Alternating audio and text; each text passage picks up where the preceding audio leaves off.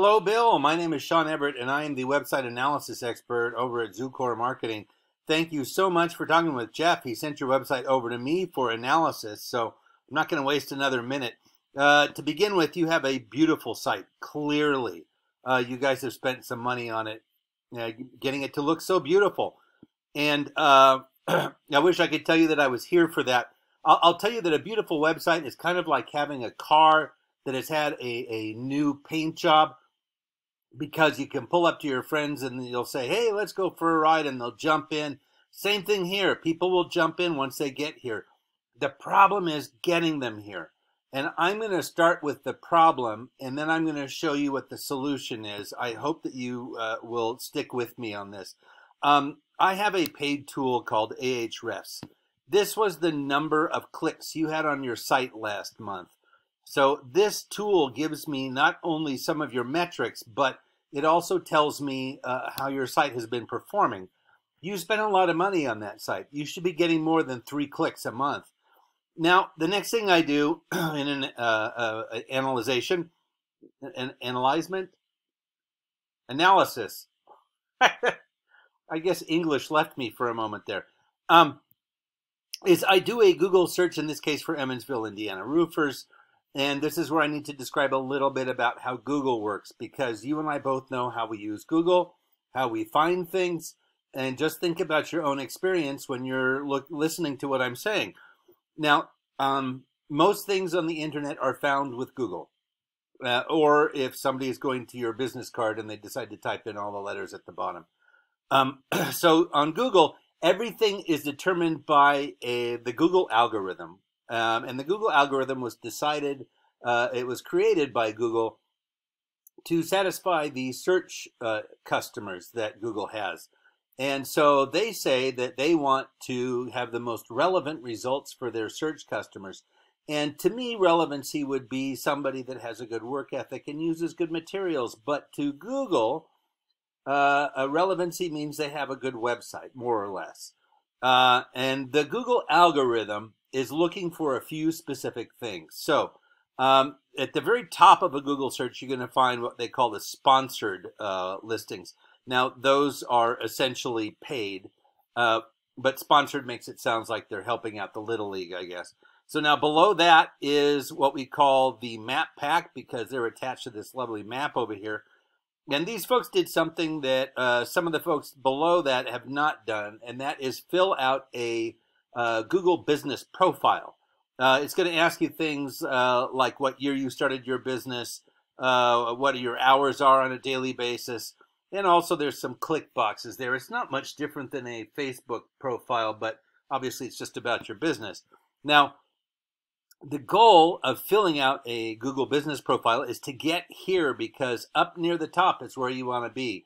I'm going to show you something. I'm going to scroll down fast. Boom, it stopped right there all by itself at the related searches. You can do this on your own with your mouse. Just spin that mouse and see where it stops. That's the bottom of page 1, essentially. And anything below page 1, studies have shown are not going to get much use, not many views.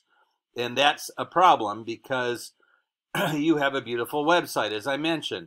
So underneath the map pack, we have what we call the organic search results. Again, these are all determined by the Google algorithm, which is looking for very specific metrics. Now, the first actual roofer I come across is Bone Dry Roofing. They say they're an Evansville roofer. I think that they are probably larger than that, but they have a page that says that's true. And so that's what the Google algorithm believes. So that's all it takes to, have the truth be on Google, is just to make a page that says that's true. So, yeah, look, they made a whole page just for Evansville. Anyway, so they are what I'm going to refer to as your Google competitor. Now, you have a more dynamic site. I think it's more attractive, but like I say, the attractiveness of it doesn't really so important as what's inside of it, what's under the hood. Now, I'm going to do something really fast. I'm going to select all, copy and paste your website into this word counter. You have 374 words, which isn't bad. Let me show you this. I'm going to do the same for them. Copy and paste into another word counter. There we go. 765 words. Now, an algorithm is looking for more, essentially. More and better. And 765 definitely beats 374. I'm sorry, but it does. But on the plus side, 765 doesn't come close to what Google actually wants. This is about half of what Google is asking for. They want 1,500 words on your homepage. The reason they want that is because they want a web page that is going to be informative for their search customers. Something that's going to teach them about something that's going to inform them in a way that they haven't been informed before. So they're asking for 1,500 words. Now, it may seem like a lot, but it's really not. And the reason I'm saying that is that all words are not equal. I'm going to go back to that paid tool that I have. Here we go.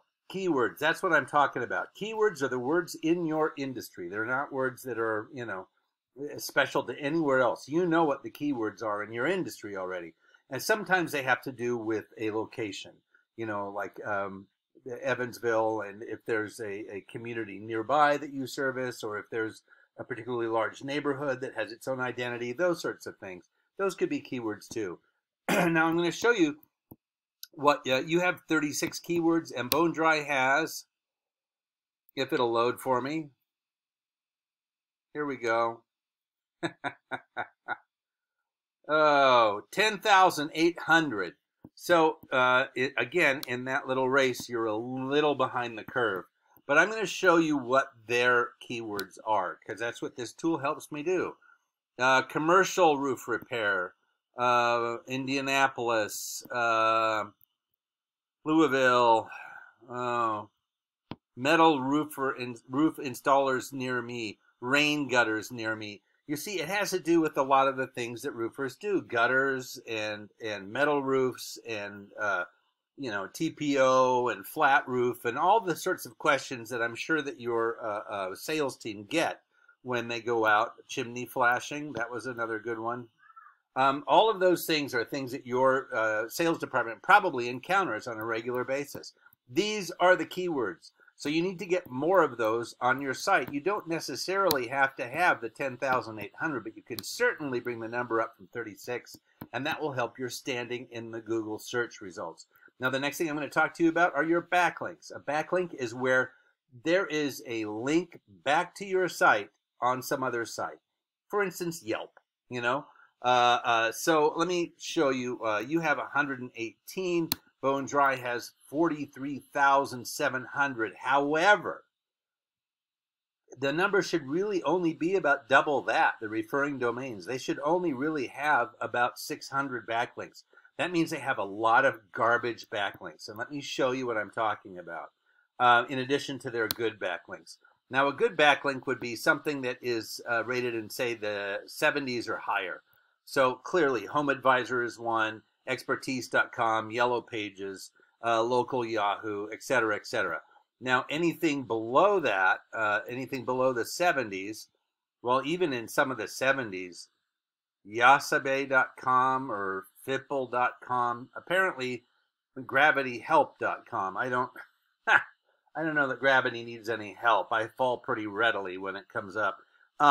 So any of these are kind of trash. I bet I go down here to page 6, and there are a bunch of them that are not rated. Look, they're not even higher than a 2 rating. Nobody goes to the WillinghamNewsBlogspot.com to get their roofer advice. They just don't.